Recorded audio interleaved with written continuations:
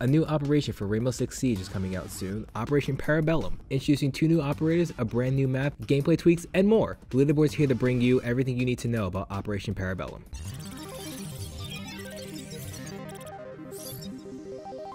Alibi is one of the newest defensive operators brought into Rainbow Six Siege. She's a 3-speed, low-armor operator that brings 3 projection holograms that she can lay around the map as traps. If any attacking operator runs into, shoots, or interferes with them in any way, shape, or form, they get marked out for 5 seconds, just reminiscent of Lion's drone. It's also worth noting that her holograms wear only her default clothing, so if you use any of them fancy skins, your holograms are pretty much pointless. Also, Alibi has a passive ability that allows her enemy team to walk outside of the map without giving away the operator's identity. The enemy team will still be notified that someone has left the playing area, but they will not know exactly which operator has left. She comes equipped with a high rate of fire, low damaging SMG, plus fully automatic shotgun that's reminiscent of the AA-12 from Modern Warfare 2. And in her secondary slot, she comes with a Magnum plus a shotgun pistol. That's right, a shotgun pistol. Lastly, you get to choose between an impact grenade or a deployable shield. Maestro is a 3-armor, 1-speed operator, and is the second of the newest operators. His gadget is a deployable camera with a bulletproof shell, plus it fires lasers. The lasers do low damage, which is equivalent to Twitch's shock drone. To be able to fire the lasers, the bulletproof shell needs to be fully retracted, which leaves an opening for attacking operators to destroy the camera. When the shield's closed, the only way to destroy it is explosives and Sledge's sledgehammer. As for his loadout, the only difference between Alibi and Maestro is that Maestro is able to carry an LMG and barbed wire compared to Alibi's SMG and impact grenade. Villa is the newest map in this operation. This map was made specifically for competitive play in mind. The map took about 9 months to make. Villa is a 2-story building plus a basement that doubles as a wine cellar. The map has many different entrances, all the way from the side doors in the basement to the 2nd floor balconies and hatches below. With all the ways to maneuver and roam around the map, there's more ways to secure your kill. We mentioned that Ubisoft built Villa from the ground up to be competitive. That's why in the next Rainbow Six Pro League season, Villa will be replacing Cafe.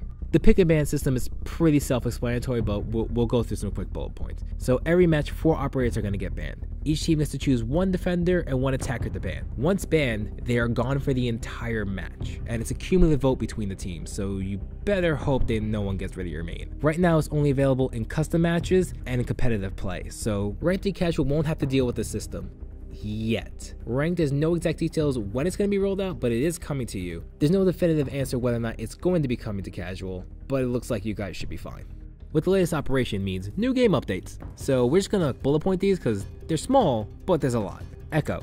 Echo's getting a buff. So he's getting an extra yokai drone, but each of his drones will have less ammo, so you won't be able to make people completely dizzy and drunk as much. Less picked operators like Frost and Doc are going to be getting to change their kit. Introducing the bulletproof camera. It's bulletproof from the front, but it's going to be vulnerable from the sides. Like Glaz's thermal scope, these cameras can actually see through smokes, so it's actually a pretty good counter to Glaz. With this new update, there have been a bunch of changes to the UI, including a change to the surveillance system. So instead of having all your cameras in one place, now you have to actually switch tabs between both the building cameras plus actual operator cameras. They did make a change to the movement system, where 3 speeds are a little bit slower, but 1 speeds are a little bit faster. You still get a speed boost though when you hold out only a pistol. Also with this new operation, they're adding a discovery playlist, which is basically Villa 24/7, so you don't have to keep entering and exiting out of matches to find Villa. Ubisoft knows you're excited to play Villa. This last one's nothing major, but it's just an animation change. Now you're given an iPad to stop the bomb.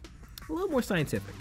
So that's everything you need to know about Operation Para Bellum. Are you excited for the new map? Which operator are you going to choose when you use load up? Let us know in the comments below. Don't forget to subscribe to the channel and click the bell icon to become part of the notification squad. Stay tuned to the Leaderboard, your home for video game facts.